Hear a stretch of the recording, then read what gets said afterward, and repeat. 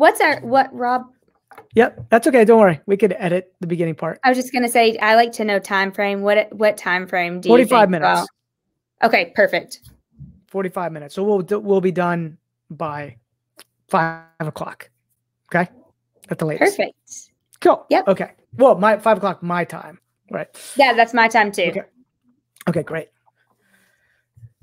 Grid, what is going on today? I've got Dana Gentry with us. So excited to have Dana here. She's originally from Tennessee, but she grew up in Kentucky and now also spends her time between Kentucky and South Carolina.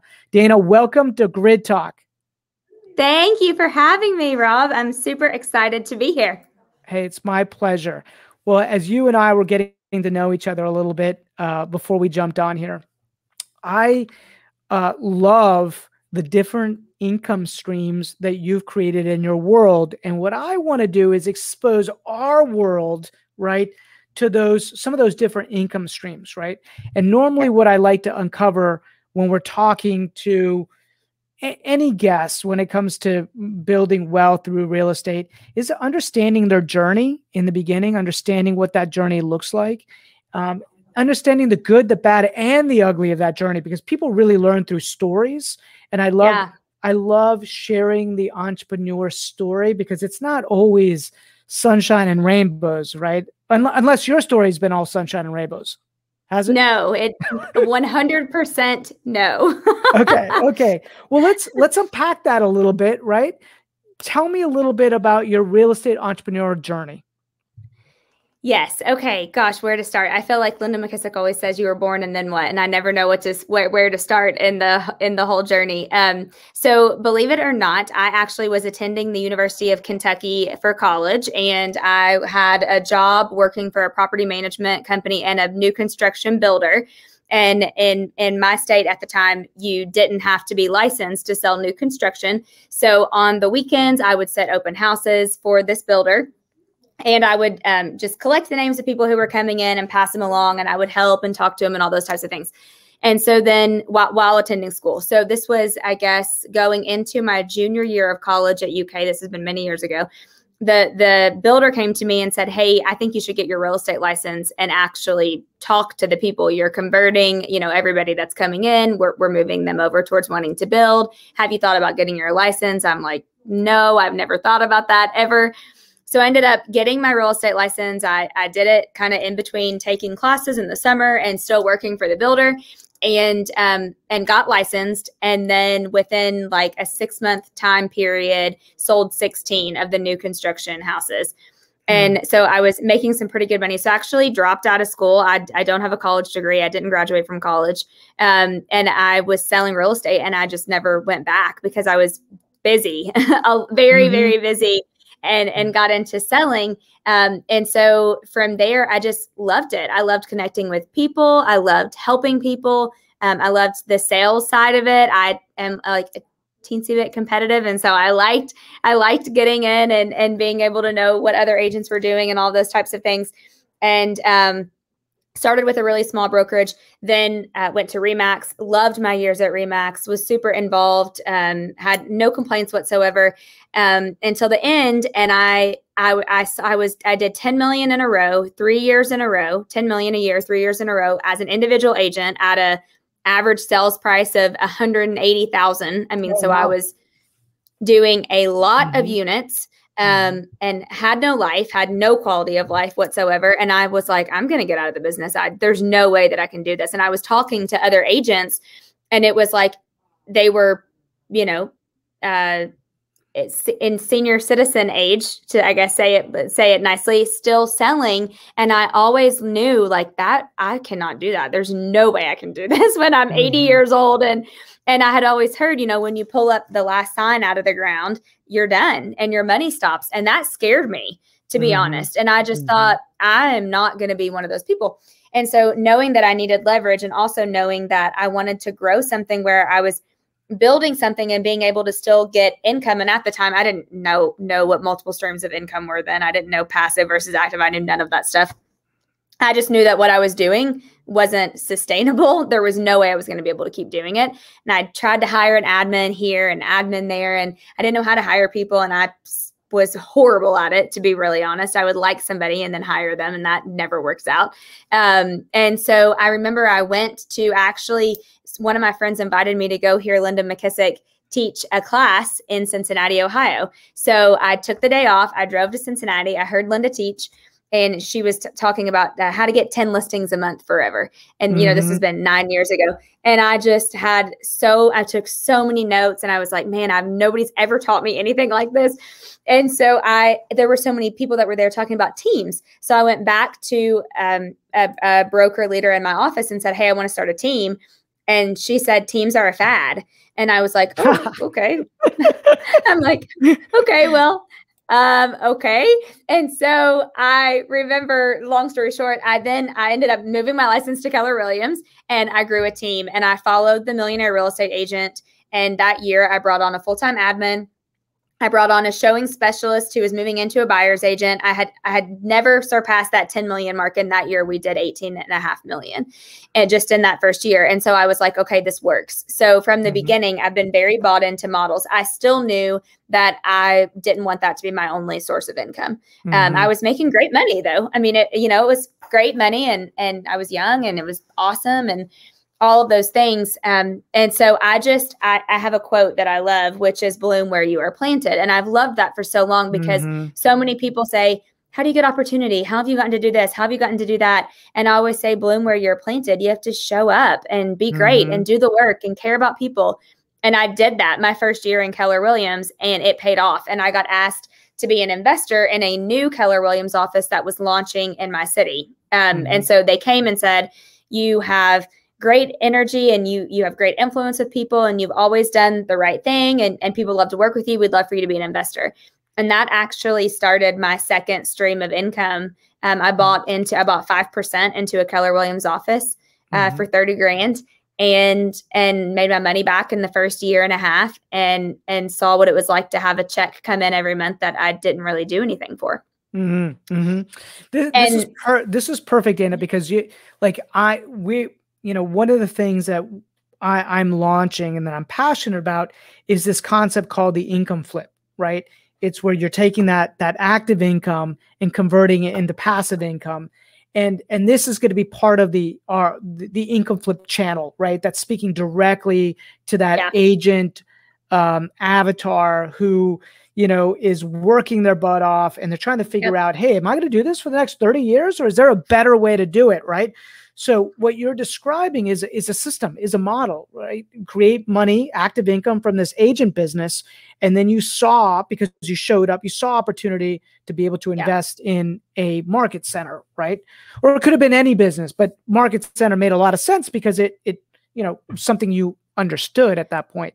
So what someone understood, you probably didn't know all the intricacies right in the beginning, right? Yeah. Well, it's funny though, Rob, because the one thing that I always remember, and I don't know who taught me this, was do and invest in what you know and what you're good at. So for instance, I have never really put my money into the stock market because I don't know the stock market. I don't know anything about it. I've never learned it. I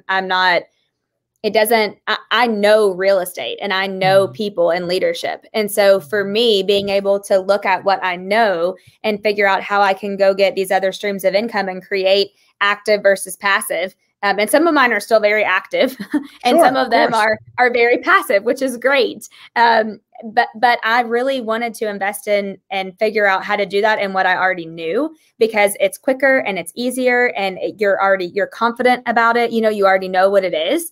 And so I think that's why so many agents, I love it that they invest in. We have the opportunity. We have the greatest opportunity because we know people are going to list their house before anybody else does. Do we want to buy that house?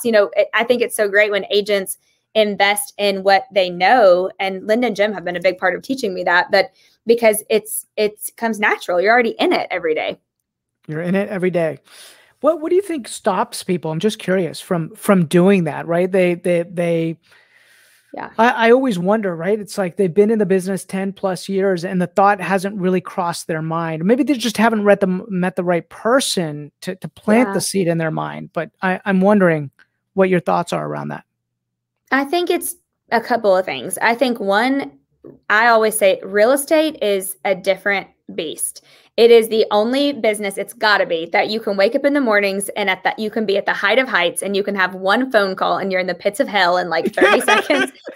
And then you get another one and you're like back up and then you're back down. And so I think it can be a very emotional roller coaster type of business. And I think agents get and I'm guilty of this. I did this for 10 years of working in the business, that we don't necessarily take time to work on the business and or on our plans. We are so caught up in the day-to-day and the inspection and the appraisal and the closing and the grind of it all that we don't, and it's great money. And so when you're making great money from it and then you're caught up in the hustle bustle and the everyday, for me, at least personally, I never really took the time. I wasn't intentional with my time to say, okay, I've got to work on my business and on my future and figure out what is my freedom number and what can I do to get some passive income. And sometimes I teach a class about the 5 leadership lessons that I've learned from climbing the Keller Williams opportunity map.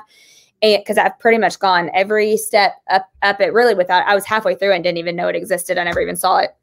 But I teach a class on that. And one of the things that I talk about in there is sometimes you have to be willing to take a step backwards to go way, way, way forwards. And I took like a $200,000 backwards income year when I stepped out of selling and went into a leadership role inside of Keller Williams. Thankfully, I was blessed. And at the time I could do that. It was okay. Yet if I wouldn't have, it was uncomfortable. I mean, it's always uncomfortable to walk away from what you're used to.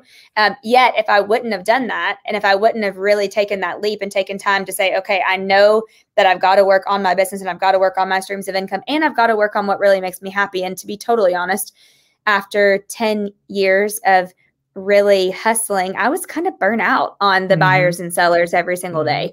And it was the only thing I knew. I mean, I didn't know anything else other than real estate. And a lot of realtors, that's them. All they know is real estate. It's all they've done. And so I think it can be scary to think about, okay, I may have to go backwards for a minute, but I've got to focus on not just constantly this in the business every 5 minutes thing and really work on a plan. I wish I would have done it so much sooner than what I did. Sure.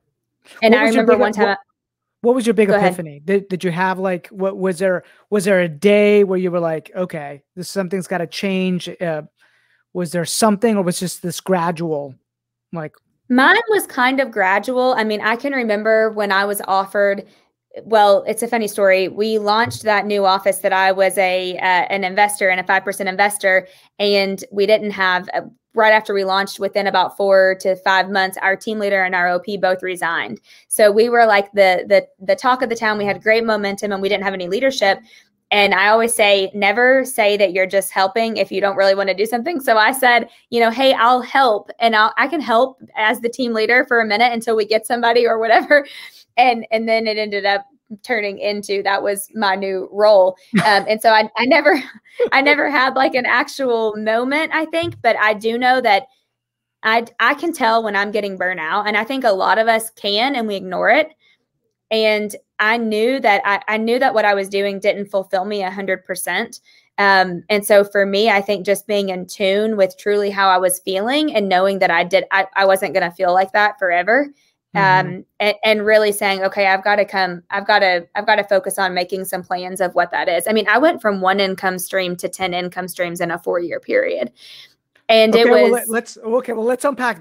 Let's unpack that. Right. So I know of 2: agent income stream. You still have your team, right? Yeah. I still have my team. OP. Well, it's my team. And then first it was my profit share. So when I came over to Keller Williams, I had great relationships with other agents at other companies. They called me and said, why'd you move? And, I never looked at it. Now people would say recruiting. I never looked at it as, I wasn't doing that. I just genuinely wanted to help the people that I was in relationship with and who I was friends with in the industry. I always say this as agents, your relationships with other people really matter. I mean, with other brokers, and especially now more than ever. Oh my gosh, Rob, I just had a panel in Columbus last week talking about multiple offers. And people were saying other agents are. I know. Yeah. I mean, relationships matter more now than ever, right? Your word, what you've done over the last decade matters so much. It's crazy. Sorry, I cut you off. I was getting excited. I knew where you were going with that. It's okay. No problem. I think I froze for a second. Relationships matter more than ever, 100%. And so profit share to me was was my second stream, because I was helping people come over to Keller Williams, and we were, helping them get their business better and all of those things. And so it was great to be able to build my profit share. So that was second. My third was the market center investor, when I bought in the 5%. So that then became a third stream of income for me. So my team was active, and profit share and the market center ownership were both passive. From there, I was a team leader for 3 years. And so I had a salary that was a stream that was coming in, and then I got to be an OP. So when you're an OP, you have ownership and you have the salary too. So that's kind of double dipping in your streams. And then from there, gosh, what else? So now I have 3 offices, so 3 different streams from there. So I've done some flip. I have a flip Airbnb hold LLC. So I do invest in real estate in that way as well. I have the last year, not as much probably, because we've been super busy with the offices, but I do love to do that.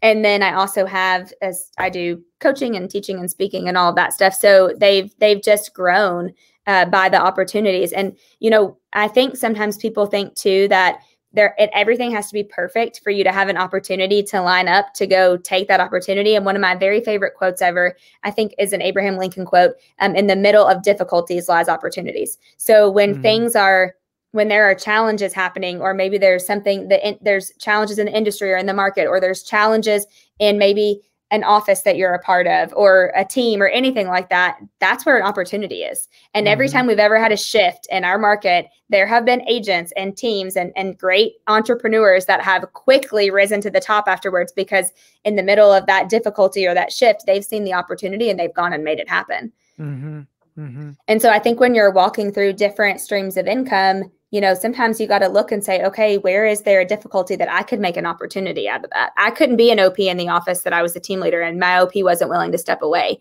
but I knew that I wanted to do that. So I went and started growing another area about 30 minutes outside of where our market center was. And when I got enough agents, I was able to go to the region and say, hey, I've created this opportunity. I want the opportunity. What do I have to do to get to be the OP of that office? And so I think sometimes you just have to really think about that. When you're in the daily grind and talking about flipping your income, you sometimes do have to take a couple steps back and rise above some of that day to day and say, okay, I'm going to plan my future. And here's the things that I really want to do. Here's how I want to do that. And what does that look like for me? How much active income versus passive income do I have now? And then baby step it, throughout the process. Yeah, for sure. I'm just curious, because you've touched so many different areas in the business. What brings you joy, right? Which one brings you the most joy? Good question. Just out of curiosity. John Maxwell is a mentor of mine. And one of the things that I've learned from John is I know that my unique ability and the reason God put me on earth is because I want to wake up every day and add value to other people. And if I can add value to other people, I feel fulfilled myself. And so for me, probably just being able to lead other people and help them, whether it's agents in our office or whether it's other agents that are at other companies that are struggling and I can help them with a business plan, or whether it's creating opportunity for the people in my world, I just want to wake up and add value to everybody and be able to make their lives bigger. And I think when you've had really good role models and mentors in your life that you've watched be able to do that and they've helped you do that, it's made it a little bit easier. I look at John Maxwell and even Linda. Linda's huge. Not only is she one of my closest friends, but she's just been such a great mentor to me. I know you had her on your podcast, but she wakes up and she wants to add value to people's lives, and people that are in their worlds, their lives get bigger. And I want that. I want the people in my world to feel the same way. I just want to make sure that I wake up and add value to people every day. I love the flips and the Airbnb. I love doing all that stuff. I love the strategery around making our offices number one and getting that. I love all of that stuff. But at the end of the day, if I'm not helping someone grow to their level of success or their definition of success, then I'm not as fulfilled. So I don't know if that really answers, but sure. It's people drive you, it's right? People. How did you get connected with Linda to do, because you guys run an awesome podcast, Everything Real Estate, right? Like how did that come about? So it's a really a long story. I mean, obviously I was an agent in Linda's region, and then I worked my way up through leadership. So I got to know Linda that way. And then one day, I had been dabbling and wanting to start a podcast. Linda had been saying she wanted to start a podcast. One day we went to an office in Indiana that actually now I'm the OP of, ironically enough, it's so crazy. But 5 years ago, we went to this office. They were having a grand opening party, and we went, and one of their top agent in that office, his name is Todd Paxton. He said he was running this little YouTube, I think it was, kind of video series. And he said, hey, could I interview you and Linda? And we were like, man, we don't have enough time like to do it separately. Could we just do it together? And he was like, yeah, that'd be even better. Will you guys just come down in the conference room after the party and let me just interview you guys real quick? We'll keep it quick, 15 minutes. And Linda and I were like, sure, we'd love to. And so we sat down and we did that interview. And we actually still have, someone took our picture with Todd when we were in the middle of the interview. And I still have that picture saved, because when we got done with that, we looked at it, we were like, man, we love talking to each other. And like, we flowed so well. So then I think Linda probably a week later reached out to me and she said, hey, I've been wanting to do a podcast. And I said, I've been wanting to do a podcast. And she said, the number one thing holding me back is I don't want to just listen to myself talk. I think it would be much better if I had a partner. Mm. And I said, totally, I agree. I said, we flowed so well when we did that little interview for Todd. So we started the podcast, and we just awesome. Did it because we like to talk to each other, and we don't make the time to do it enough. So that's one of the reasons. And then the second reason is we wanted to bring value to anybody in the real estate industry. And we don't sponsor, we don't really do it. We don't gain anything monetarily from the podcast, but we love the interaction that we have with other people in the real estate industry. And for us, it's been one of the best ways to build relationships. And we just love it. We enjoy it. Yeah, it's wonderful. It's awesome. I was before we jumped on, I was watching some of the interaction between the two of you, and there's a ton of chemistry. So it's great chemistry, right? I was like, that's awesome. It's a lot of fun. I could tell you guys are having fun. Well, we do. We love each other. We have a lot of fun, and we both bring different aspects. I mean, yes. Linda has just a huge track record of so many millions of things that she does that are so amazing. And I have another different perspective of things, and we learn from each other, and it's just, it works. It's really great.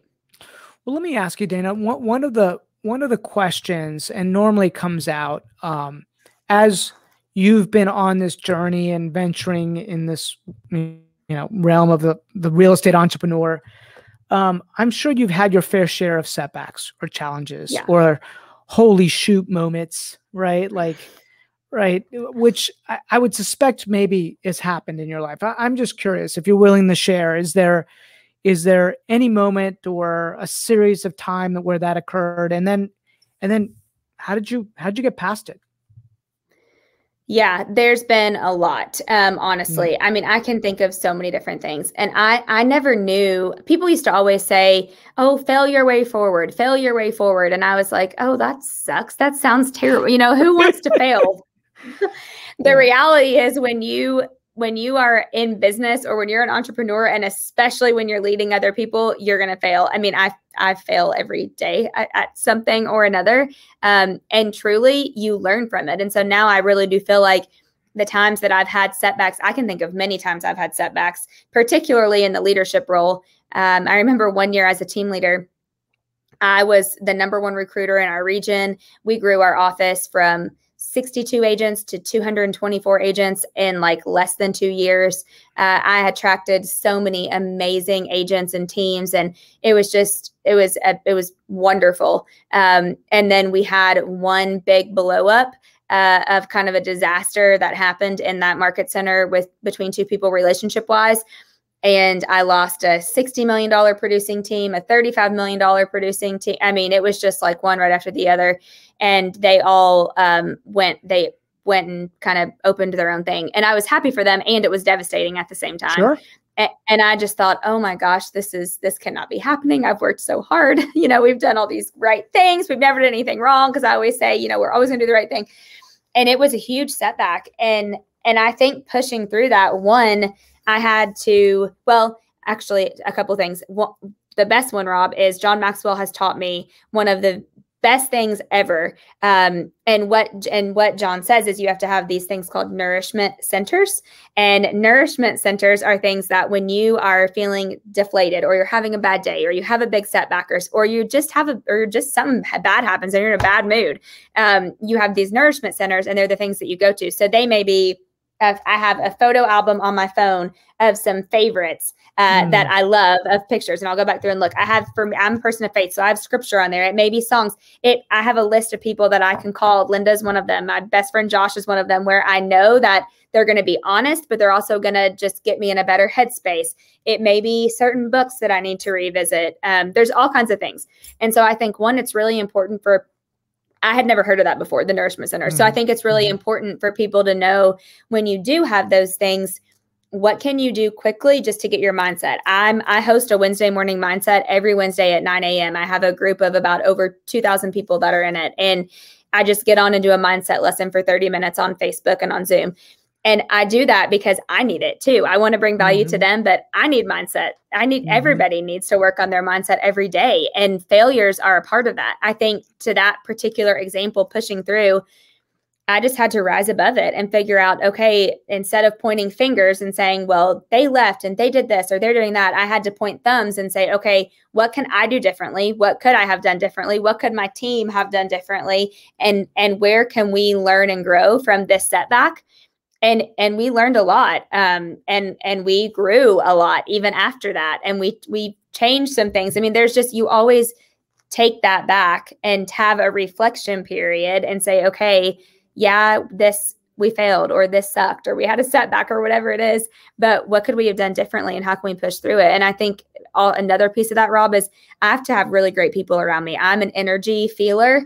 And when I have people around me that are sucking my energy, it's not good for me. And so I think pushing through those, I've always had really, really great people around me. I mean, the team that I work with, and my general manager and director, and all of them they're great people. And so sometimes they can even pull me out of stuff when we have a setback, and I'm like, oh, I'm done for the week. Forget it. I'm going to Florida and we're not doing anything for a week. They're like, no, wait a minute. We've got to do this, But it happens. I mean, we're going to have growing pains. I just did a call this week with a team that I love. Oh my gosh, I love them so much. They've had huge success over the last 3 years. I mean, their business I'm talking team, like $60 million producing team. They've doubled their business, and they've had 3 agents leave their team, and they are so distraught. And I'm like, guys, it's growing pains. I mean, you're going to have it. Everybody does, no matter what business you're in. You're going to have it. You got to figure out, 1, don't stay in your rut, get out of it. And 2, just push through, learn from it. What did you learn? What can you learn from it? And then go and figure out how to get back on and ride the bike again. A great book, if you haven't read it, is Ray Dalio's book, Principles, right? Love it. Yep. Yeah. Yeah. And he talks about that loop, right? That just happens. It's just that you're constantly hitting new ceilings. New ceilings are new challenges, right? Yep. New challenges going to mean that you're gonna fail, and you're gonna fall down, and then you pick yourself back up and you loop back up even higher. I love that, because that personally gave me permission to understand that that's just a natural cycle of all of our growth, right? It just it's true. Yeah. Yeah. And one other thing, I don't know if Linda talked about the 4 C's when you had her on your podcast, but it is okay.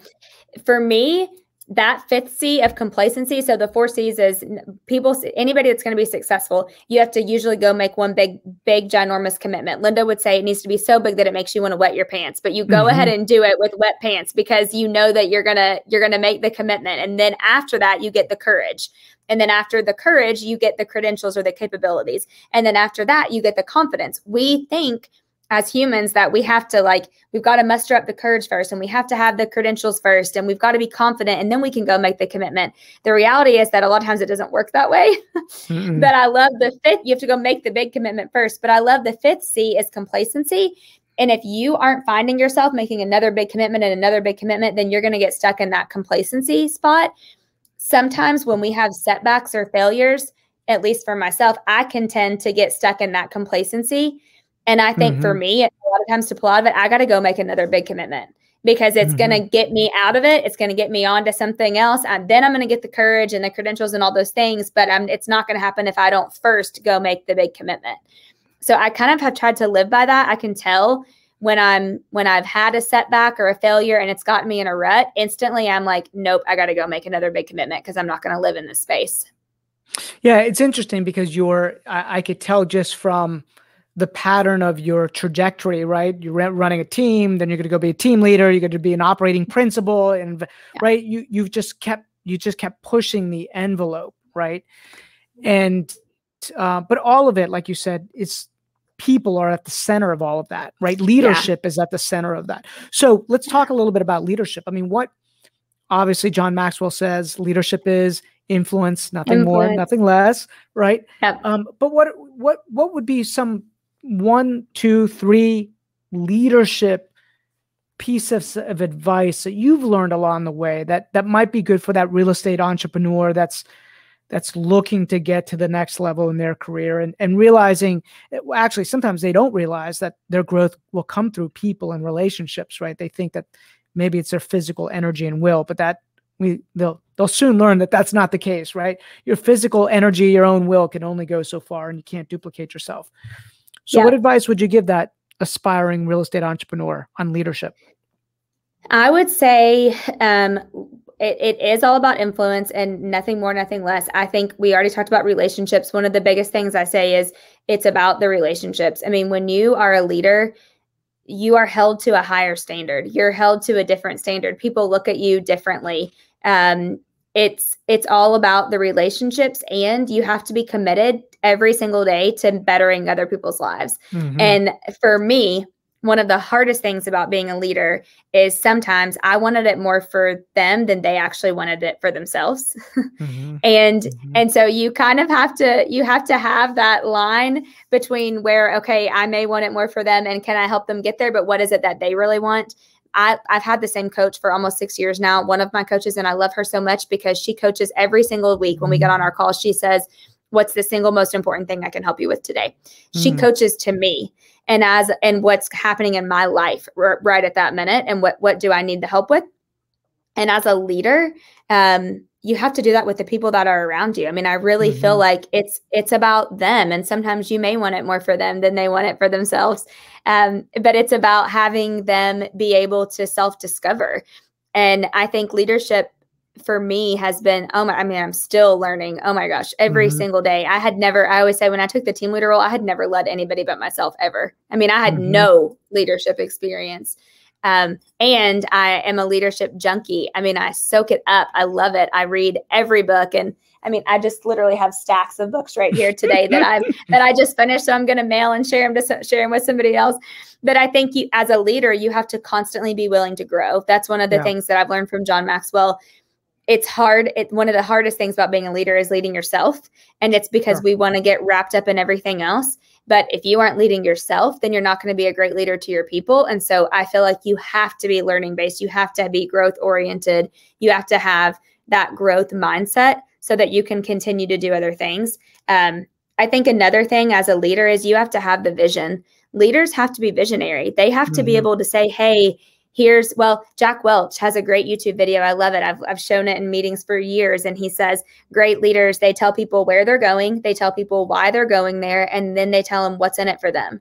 And I think that's all about the vision. When you're going to be a leader and you're really going to pursue that leadership path, you have to be able to have some sort of visioneering skills to say, okay, here's the vision. Let me paint that picture for you. Here's where we're going. Here's why we're going there. And here's what's in it for you. No matter if you're leading a buyer's agent on your team or a whole office full of 1,000 agents. I mean, it's the same thing. It's the same thing. It's so funny you should say that because I remember when I served on the ALC for years and years and years, and our team leader, amazing, Mike Coffey. He's not our team leader anymore, but Mike, would say we're going to be number one. And I would say, okay, Mike, but what does that mean for me? Right. I would always say, what does that mean for me? And then we would and then we'd reverse engineer it. Right. Like I always just spoke my mind. Right. And then I was like, okay, yep, I buy into it now. I get it. Right. But I needed to connect the dots of how the office being number one was going to help us build our organization, our team. So. Yeah, I think, Yeah, yes, definitely agents need help connecting the dots for sure. Most of the time, anybody does, not just agents, anybody does, but a sure. great leader will paint a great vision. And the last thing I would say about leadership is, I'm trying to think, I don't know if it was Gary. Somebody said to me one time, we were talking about talent. I think it might have been Gary Keller. And he said, always remember, you're not going to attract what you aren't. Yep. You have to be what you want to attract. Mm-hmm. And so Mm-hmm. for me as a leader, there's certain people that I want to lead and attract. So I know I have to be that person every single day. If I want to attract people with great energy, I got to show up with great energy every day. Mm-hmm. If I want to attract people who always do the right thing, I have to always do the right thing. Mm-hmm. You have to be what you want to attract and who you want to be in business with. And sometimes, some days it's easier than others. I'm a huge follower of Craig Rochelle. He's actually a pastor, but he has a leadership podcast and he teaches leadership and he's amazing. And he always says people would rather follow a leader that's real than a leader that's right. Mm-hmm. And I've always resonated with that so much because for me, I would rather do that. I don't care if a leader's right all the time. I want to know that they're real and they're authentic and they're genuine. Mm-hmm. They have a vision. They're going to be able to take me somewhere. I'm going to benefit from them. And so I think we have to think about those things. I love one of the things that Linda has always said this. None of us are good enough to make any buyer buy, any seller sell, any agent move to Keller Williams or any of that stuff. People are only going to do what they self-discover. And they self-discover through three ways: great questions, stories, and experiences. So I think as a leader, you have to master being able to be a great question asker. Even as a great realtor, you have to learn how to ask really great questions. And I'll tell you a story. I'll never forget this. I'm assuming you know Diana Kokoska. So we went to a John Maxwell event. It was actually the first one I had ever gone to, I think, which was in Beverly Hills, California. This was several years ago. And it was a private John Maxwell event. And I was so pumped. I'd been a huge fan of John Maxwell for many years. I'd never met him. Just always, he was my mentor through podcasts and books and all of those things. And we sat down at the table and it was the opening session. And this is a small group, 100 people or less.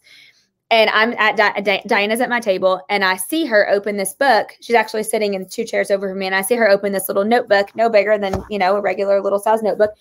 And I see her flip to, and she's frivolously flipping through these pages. And so I'm wondering what she's doing. And so I look over and I'm like, what are you doing? And she's like, these are all the questions that I came up with to ask John if I get the opportunity to ask him a question. And she had pages, Rob. I'm talking like she probably had 12 or 13 pages of just 100 questions. I don't remember how many she had, a ton of questions. And I remember sitting there and I was like looking around and I'm like, oh, and I have nothing. and I have none. And I have no questions. So then I'm like, oh God, I hope he doesn't call on me and I don't get to be the one asking. So then I'm like, oh my God, I've got to think of some questions really fast to ask. And so I'm like looking over at Diana, but it taught me the biggest lesson because honestly, I've been to many events with Diana, many John Maxwell events since then. And no matter what it is or who it is, she shows up and she's got pages of questions and she takes time and she prepares them.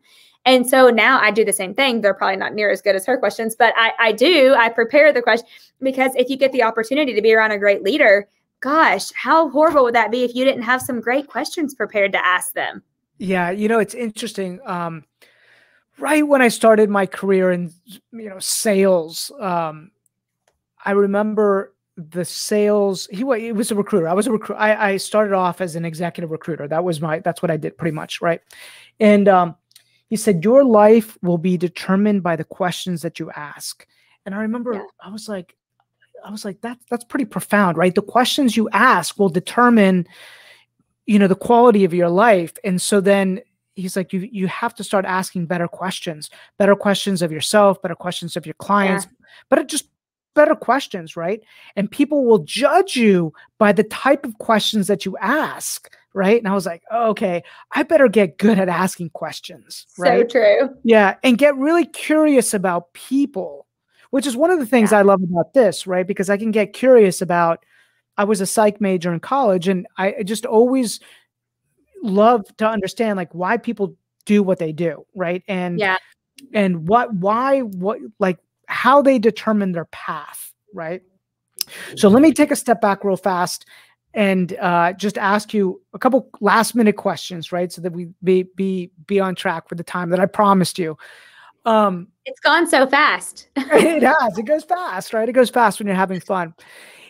One of the things that is important to think about, especially for real estate entrepreneurs, is how to build these additional revenue streams, right, in their life, whether it's title or mortgage or property management or profit share. These are questions that they should be asking, right? If they're not asking, they're questions they should be asking. What advice would you give somebody as they start on this journey and they're contemplating setting up an additional income stream, right? Where would you advise somebody to start? The first thing I would say is, what do you love doing? What are you passionate about? Because that's going to come naturally and it's going to be easier for you. There is a form that I've learned through strategic coaching, Dan Sullivan, and I can't think of the name of the form crap, but I'll have to send it to you. Impact filter. Well, that's one of them, but there's another one too. And the one that I'm thinking of, let me try to find it. The one that I'm thinking of, actually, you list out, there's 4 different quadrants, and the top one is you list out all the things that you're doing that you love doing, that give you energy and passion and you're really good at. The next one is, I'm doing all of these things and I'm great at them. Like Rob would say, man, Dana is so great at blank.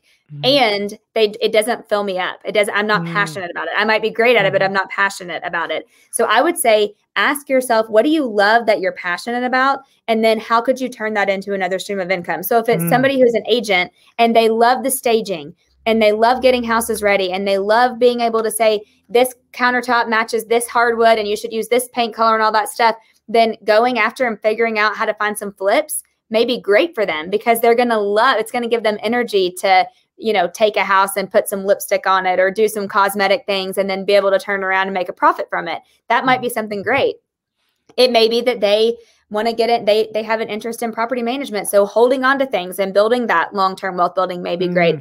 It may be that they love their relationships with other agents and they have great relationships and they are in masterminds with agents at different brokerages. Then profit share might be something that they need to put a plan behind and really make it another income stream.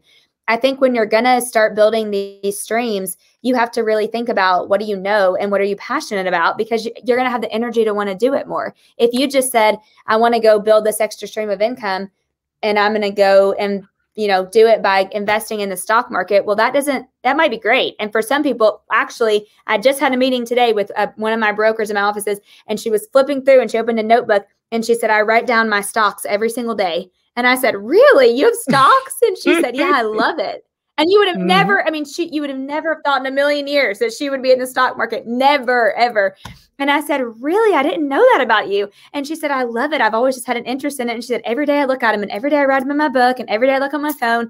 And she loves it. She's passionate about it. Yeah. For me, that would drive me bonkers. So it's not, so I need to pay somebody else to do that for me because I don't necessarily enjoy it. So I think you have to find something that you love, that you're passionate about. I love that. I love that. And, that's the first time I've heard that put that way. Because sometimes people are like, oh, I just want to go start an income stream and I'm going to do this recruiting income stream because everybody is doing it. Right. Everybody else is doing it. Yeah, that's right. Everybody else is doing it. So I need to do it. No, do what you love, where you find energy. Right. Yep. By the way, one of the things that I love about Dan Sullivan, I just discovered Dan, by the way, which is weird because he's been around forever. I just discovered him. I read the book Who Not How, and I was like, oh my this guy? Like, this is like the best book I've read in the last decade, right? And it's a profound book. So, but one of the things he talked about in there was procrastination is wisdom, right? Yes. And I was like, oh, okay, makes a lot of sense, right? Let's find somebody else who gets energy off of this thing that I've been like, wanting to do, but I just haven't done it, right? Yep. Find the right who to do it. So that's one of my favorite books I've read ever. I send that book to everybody. All my teams have read it. It's the best. And I want to share with you, is it okay if it might take me 1 minute to read something from the book that I think will help people? Please do. Okay, I don't know if you remember this from the book, but this was my favorite part of the book, and it was the 10 ways that Dan deems when he's successful. And I feel like we always talk about, let's get all these streams and let's do all this because I just want to be successful. Well, everybody's definition of success is different. What's successful to you might be different to me, might be different to whoever. And so I love this. And here were the 10 ways. Number 1, I can wake up every day and ask, what would I like to do today? Number 2, my passive revenue exceeds my lifestyle needs. Number 3, I can live anywhere in the world that I choose, which COVID has made a little bit easier. Number 4, I'm working on projects that excite me and they allow me to do my best work. Number 5, I can disappear for several months with no drastic effect on my income. Number 6, there are no whiny people in my life. That might be my favorite. Number 7, I wear my watch for curiosity. And I have no time obligations or deadlines. Number 8, no, I'm sorry, that was number 8. I have no time obligations or deadlines. Number 9, I wear whatever I want, whenever I want. And number 10, I can quit at any time. And the reason why I wanted to share that might be a good note to end on, Rob, is because when you're looking at doing an income flip and you're thinking about all your different streams of income, you can go do so many different things. But what is it that's going to make you have your definition of success? And how can those streams get you to your list? Maybe it's not those 10, it might be a different 10, or it might be a mixture of some of those or some of a couple of other ones. But whatever it is, it needs to be getting you closer to what your definition of success is, because most of us are all achievers. And we all say, we're never going to retire. Well, we want to wake up every day and we want to keep doing this and we want to keep doing that. And at the end of the day, it's because we're an achiever. We want to achieve. We want to do something. We want to have that level of keep achieving every single day. However, our definition of success might be different. And so when you're thinking about doing an income flip and having these different streams, what is it that you love that's going to get you closer to your definition of success? Boom. Boom. I love it. I love those 10 things. I mean, I have them written in every one of my books because I go to it constantly and think, okay, this is why I'm doing this. And when I have a failure or a setback, I go back to this and I'm like, wait a minute, this is why I'm going to keep going, because I haven't reached my definition of success yet. Sure. And so it sounds like you just adopted his definition. It's a great definition, right? I'm listening to that. I'm like, yes. Yeah. Right? Yeah. Well, a big one of mine was to be able to operate out of 2 states, because my family and my fiance are in South Carolina and my entire life and businesses are in Kentucky. And one's not switching to the other. So I've worked really hard for the last 3 years to say, okay, one of my big definitions of success is I need to be able to operate out of 2 states. I need to be able to have the balance. And thankfully, really, COVID did make that a little bit easier, but that's one of my big ones. And so I think, which he said, work from wherever. So it kind of falls in line with, but there are certain things that we all know that we want to, that when we get those, we're going to feel successful. You know, it's going to make our hearts warm because we have this great definition of, hey, I've really strived and achieved. And now I've gotten there. We might be on to the next thing, but still you've gotten some sort of closer to your definition of success. Well, I'll end it with this. You know, what's so cool about that is, what's so cool about what we do is that we can create our own worlds, whatever that is for us, right? We have the ability to create our own life, our own world. This business allows us to be able to do it. Right. Yeah. And so, so Dana, thank you so much for sharing with us here at Grid today. Like, I know a lot of people are going to take a lot of amazing information from this, and welcome to the Grid family. You've now been immortalized into the Grid family. We appreciate you.